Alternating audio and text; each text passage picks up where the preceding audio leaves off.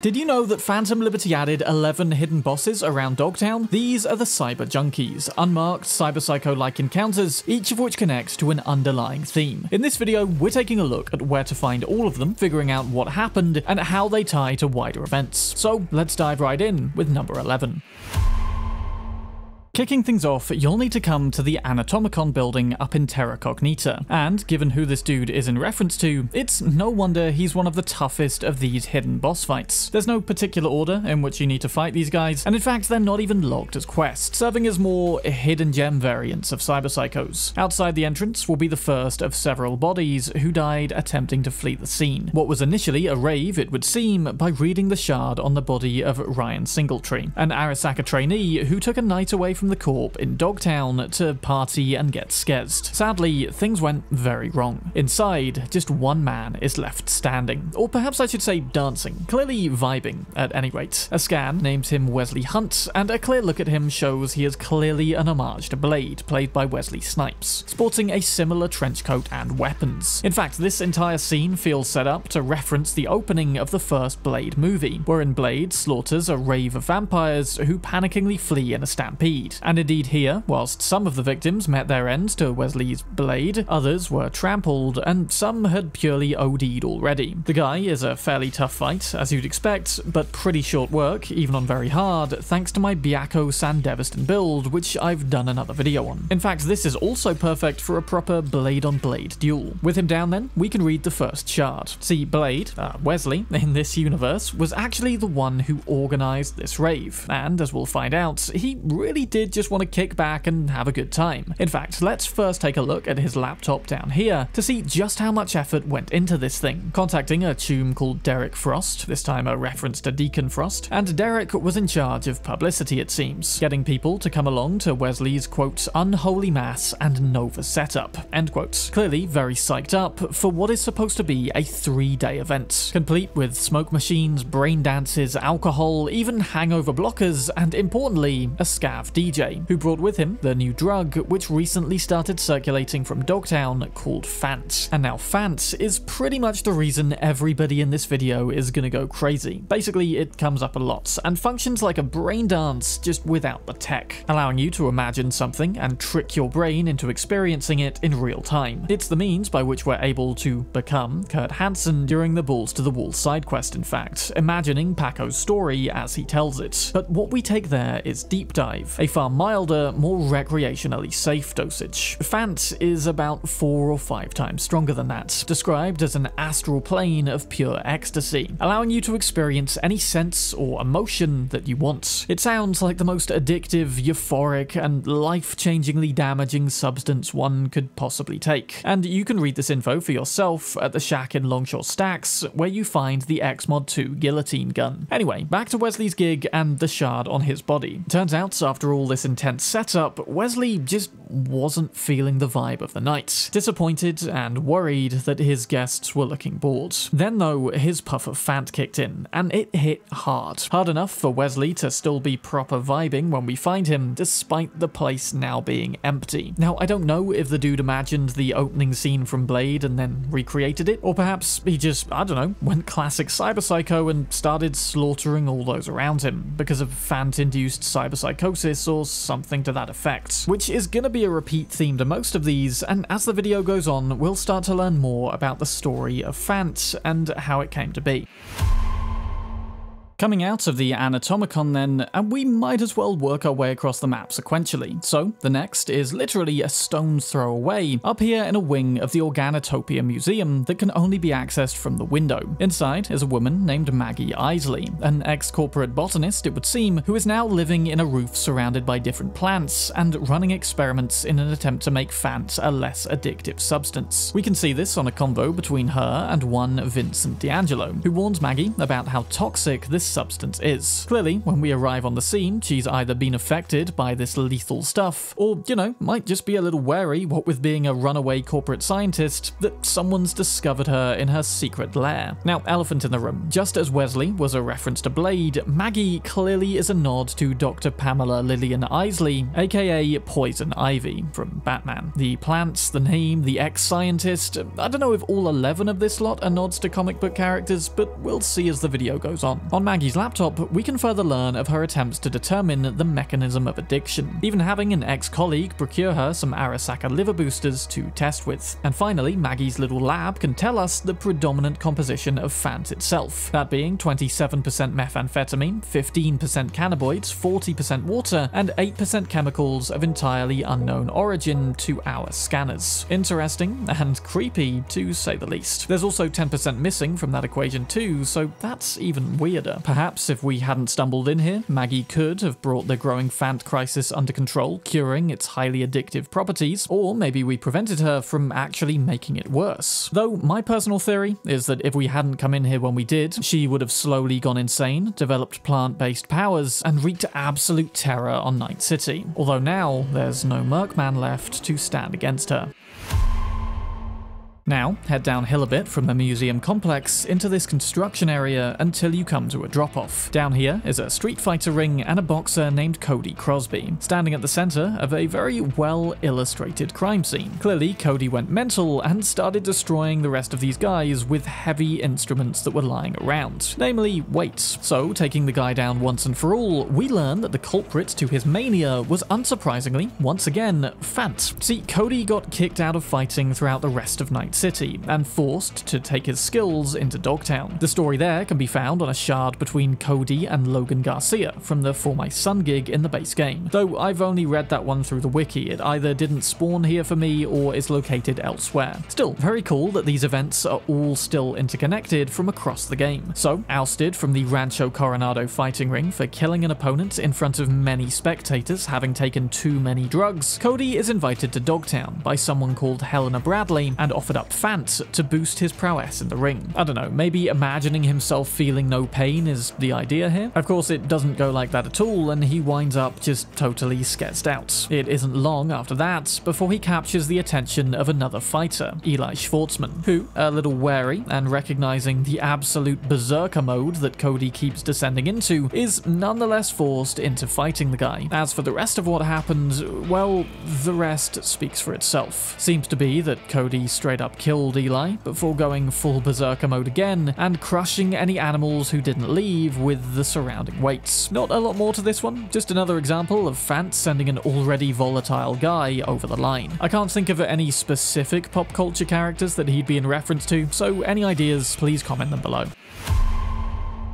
Alright, next you want to come to this sort of hollow globe sculpture where you're going to find Garry Bates, yet another guy who's totally lost his marbles and is worryingly hanging about this vantage point with a sniper. Clearly, far more paranoid than your average cyber junkie, and apparently possessing the ability to hear thoughts, according to his archived convo with Tomb Matthew Choi, who questions whether it's Garry or they that have implants allowing him to hear them. But no, rather Garry just hears them, technical aid aside. And when Matthew asks if they can hear Garry, he simply says, "Now? No," before dodging the question as to whether he's on something. Scanning the surrounding scene, it looks like the reason these people can't hear Garry anymore is because he took care of them, killing one woman a few hours ago, as well as shooting another guy in the head, and then bizarrely choosing to remove his clothes. Bit of a weird thing to do, but scanning the clothes themselves, the fluids allegedly contain no human genetic material, despite having been worn with visible grease stains. But surely that's impossible, as one would assume having been worn by someone, they must contain trace elements of human DNA. Equally, these could be Garry's clothes, and he could have stolen this guy's, but even then, it just shifts the issue onto Garry. My immediate assumption is that one of these two guys are either a very convincing cyborg, or at the very least, sport a convincingly real-looking Borg body. That is definitely a thing in this world, it's a plot point of the No Coincidence book in fact, and Garry himself seems to be an ex-vet that potentially could have lost his organic body. His modification communications driving him to the point of cyberpsychosis. Also, he wouldn't be the first Garry we know about that's able to hear the thoughts of others. And it's interesting that this guy should share a name with Carnage's character, given the pre-existing similarities. Coincidence? I think possibly not. I don't know. This is either another guy who just took Fant and lost it, or could be a piece of a massive android cyborg conspiracy that's flying completely under the radar as of right now. I'm going to assume the former for the time being, but keep the latter in mind in case anything else comes up to further develop upon this. Moving into the Luxor Heights region of Dogtown now, the first encounter of 3 here is found atop this building by climbing the scaffolding beside it. Our first piece of lore padding, however, is found on the ground down here, a convo between Laura Decker and Martin McGrath, who speak of a netrunner named Diana Floyd, who's capable of providing encrypted communications into Night City, and is even skilled enough to infiltrate the ice of Megacorps, it would seem. However, another of Diana's clients was a guy named Sean Macmillan, and coming up to the rooftop, sure enough, we can find Sean vandalizing the generators here. Like the rest of the junkies, he'll attack on sight, and taking him down, he'll also have a shard, a direct contact with Diana Floyd, whom he's requesting to establish for him direct communication to the Tiger Claws. Diana, however, tired of working with the junkie, is now refusing to do biz with the guy, the result of which, it would seem, was Sean seeking the poor woman out and taking revenge on her. At least I assume this is Diana, given a shard of her personal notes is also located up here, and no doubt all of these servers are the tools required by a top netrunner. But then again, Diana's level of skill suggests she wouldn't be so easily duped by this unless caught off guard. Anywho, reading her personal notes, we can learn she has 5 contacts in Dogtown. Laura Decker, whom we already spoke about, that actually wanted to contact her brother in Arasaka, Sean Macmillan, whom we just took down, whom she actually blocked because his calls had led to multiple server attacks, then Jason Foreman, a fixer who it turns out was in strong cahoots with Wakako, and who serves as a central plot point to one of Dogtown's main gigs, which are getting their own video coming soon. Finally, we have Henry James and Nella Jackson, both names I haven't seen come up anywhere else. So, overall, we know that Sean shipped drugs to the Tiger Claws, and this, I believe, is the start of Fant making its way into wider Night City. Whilst we and Diana then put a stop to the operation here, no doubt there'll be others. And I wouldn't be surprised if Fant was a more commonplace substance around the whole of Night City by the time of Orion. Also, I've just had a realization that I can't believe I didn't have earlier. Fant, a drug that comes up time and time again in an expansion called Phantom Liberty. Now, I'm not going to dive fully into trying to comprehend exactly what the meaning of that title was, not for this video at least, but there you go, there's an extra bit of food for thought. Was this whole thing just a psychedelic-induced dream? Phantom Liberty. Just down the road again from Sean, coming to this large sort of atrium, you'll find Andrew Newman. And this guy didn't come here alone. Instead, part of a mercenary group who were tasked with breaking into a Biotechnica building. Now, up until this point, I've fully assumed that Fant was brought in by the scabs. At least that's what the Wesley Hunt's encounter seemed to suggest. But after defeating Andrew, and the one of his many lackeys to have actually retained a brain cell, we read otherwise, kind of. Learning that Andrew and his crew stumbled upon a bunch of blocked off rooms and old lab equipment housing some weird chemicals, quotes like fertilizer or some shit, end quotes. And being a professional group of mercs, Andrew and his entire crew immediately got utterly scazzed on the stuff, transforming this ex-Biotechnica lab into the set from Trainspotting and just, well, doing what they did in that movie. Evidently, some of the Fant got exported, we've seen it enough already around Dogtown, and perhaps the scavs even managed to recreate the stuff, hence producing it at scale. After all, if a lone botanist like Maggie Isley can do it, then they could probably at least manage a cheap knockoff version. Not much more on Andrew himself, but very interesting, yet unsurprising to learn that Biotechnica is seemingly behind the terrible substance that would become Fant and Deep Dive.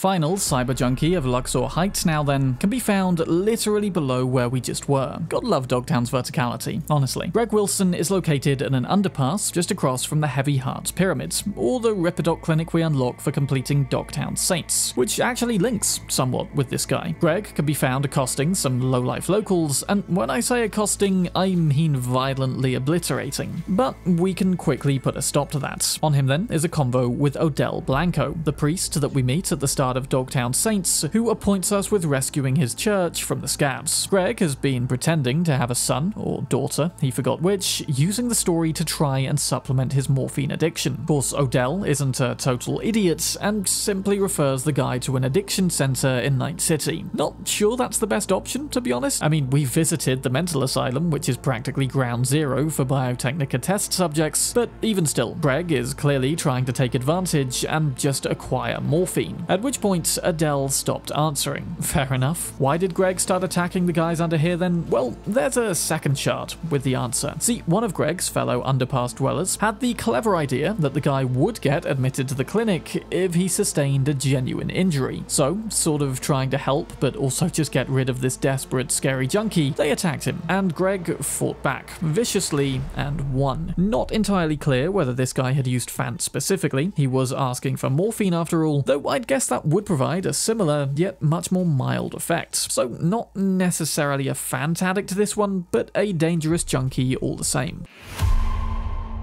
Coming down into Golden Pacific now, and the next cyber junkie to be found will require you to head up this flight of steps just by the west gate, then quietly making your way to this alley to witness a murderous scene by one Jacqueline Peele. Acting more akin to the classic cyber psychos from the base game, having taken what is no doubt Fant at heavy hearts, causing her to black out before waking up as the perpetrator to a multiple homicide. Initially, it appears she had some remorse for her deranged actions, but decided to combat this by taking yet more substances, very possibly more Fant, kickstarting the entire process of violence yet again at the dire expense of these poor alley dwellers. It would seem she started on one, and when the others sprang to his aid, she retaliated to take out the whole bunch. The final victim we arrive just moments too late to save. Nothing tremendously special about this one, only new thing we learn is that Fant has spread like wildfire throughout Dogtown. I know Heavy Hearts is probably one of the more respectable clubs in the district, but still, not entirely surprising that the stuff has made its way in there. After all, supply will be met wherever there's demand.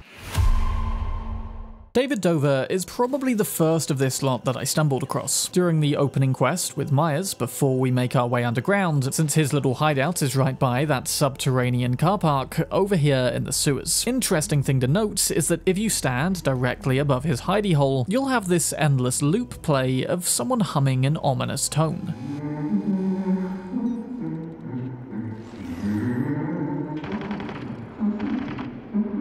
Indeed, one would assume this is Fant-deranged David, but even after taking him down, the ominous humming still remains. Sound bug, or ever-present cyber ghost entity? Either is possible. Anyway, heading to the tunnel underneath, you'll want to be careful of David's fairly obvious laser trip mines. Activating them will of course alert him and trigger combat, so stealthy boys will have to disable these quietly. He's probably one of the toughest fights on here along with Wesley, but using pillars and such for covers shouldn't be too bad. Once we defeat David, we learn he's been in contact with someone interesting, a woman named Julia Foreman, who tasked this merc, David, with breaking into a scav hideout and stealing an entire stash of Fant, like multiple crates of the stuff to be smuggled out of Dogtown. Now, it's interesting that this Julia woman should be clued in about scav business, since Jason Foreman from one of the gigs worked as a Dogtown fixer who maintained those sorts of connections, likely making Julia then either a sister or Jason himself adopting a female alias for some reason. Though reading the file on Jason's laptop, it sounds as though Julia isn't actually Dogtown based, suggesting maybe her and Jason are family, where he provides Dogtown info and she outsources from around wider Night City like she's done with David. Anyway, the guy got the stuff, but didn't account for Barghest and the Scavs being in cahoots. So, with pretty much all of Dogtown's armed forces then hunting him, was forced into the sewer where we find him to lay low for a bit. Of course, having been kicked out of his gang, cut off from his family, and now left alone with nothing but his own thoughts, it unsurprisingly wasn't long before David sought some form of escape. So, riskily venturing outside to hook up to a nearby generator, he was able to force the lock on one of these crates and access the Fant therein, taking no less than 13 doses when all was said and done. Interestingly, he also logged some of his experience, claiming that despite sitting in the dark alone, he felt utterly euphoric, like all the bad shit in his life had fallen away and everything was going great. By dose 5, he noted there was no build-up of tolerance and the feeling of ecstasy was strong as ever, a feeling he never wanted to end. By dose 7, he'd concluded that he would no longer ever again leave, that nothing in life could be as good as what he had in that sewer, including him, his bed,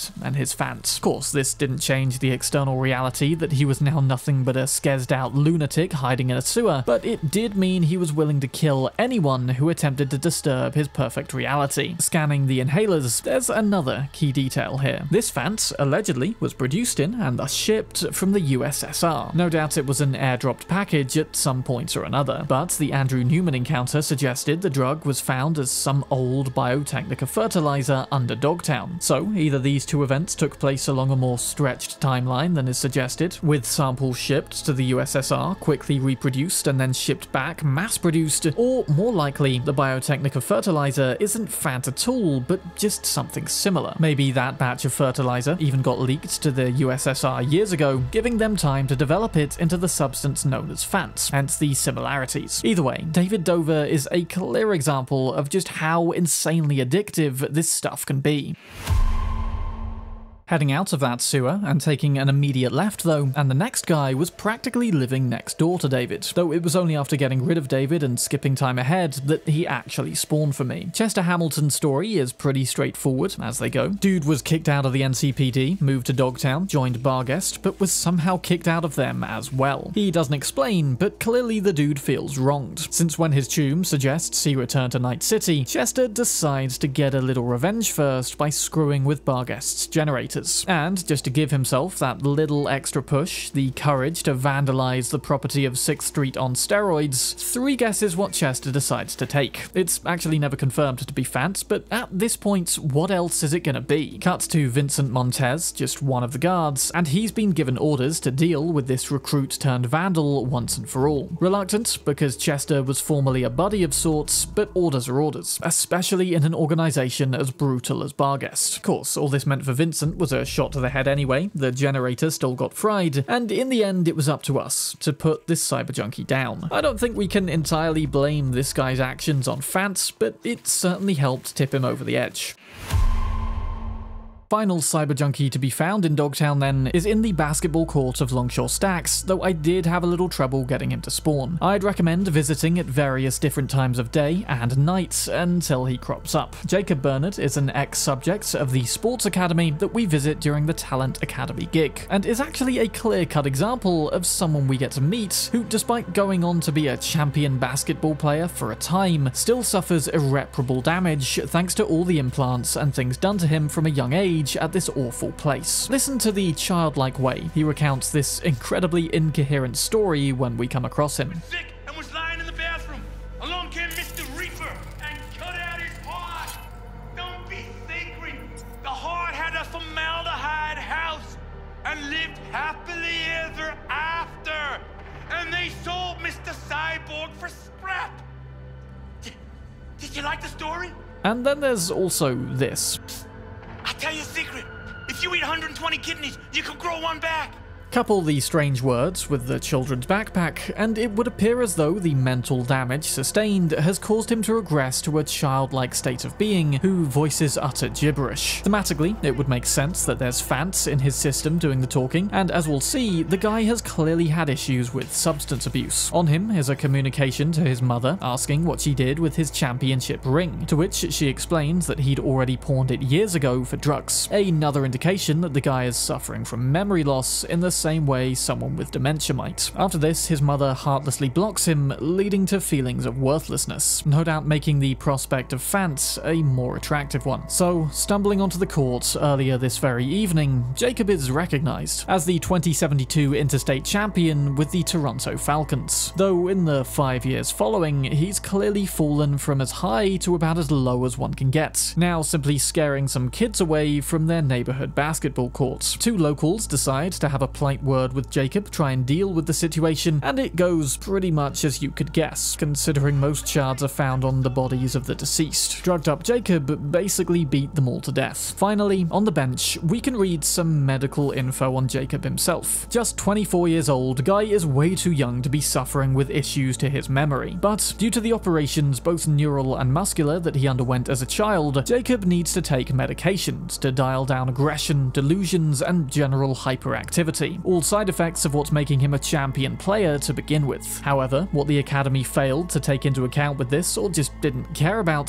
is the fact that Jacob's necessary medications would worsen his overall state when all used in tandem, resulting in a vicious cycle of getting continually worse whether he took the medication or not. It would seem, after attaining fame and fortune and everything that goes with it, Jacob spent the next 5 years on a downward spiral, as he dealt with OCD, ADHD, PTSD, and delusions, finally transforming him into nothing more than another cyber junkie, which we have to take down one night in some back alley basketball court. I'll expand on this again in the Dogtown gigs video when we go over the details of the Talent Academy gig properly, but for now, Jacob is definitely an example for why we absolutely should get that place shut down. Anyway, that's all 11 cyber junkies that are known about. If you find any more of these guys, please comment it below. I wouldn't be surprised if we see Fant has become something of an epidemic across Night City come the time of Orion, if of course this is still the setting for that game. Massive thanks as always to the patrons for helping me to make more content like this. And of course, thank you for watching. I'm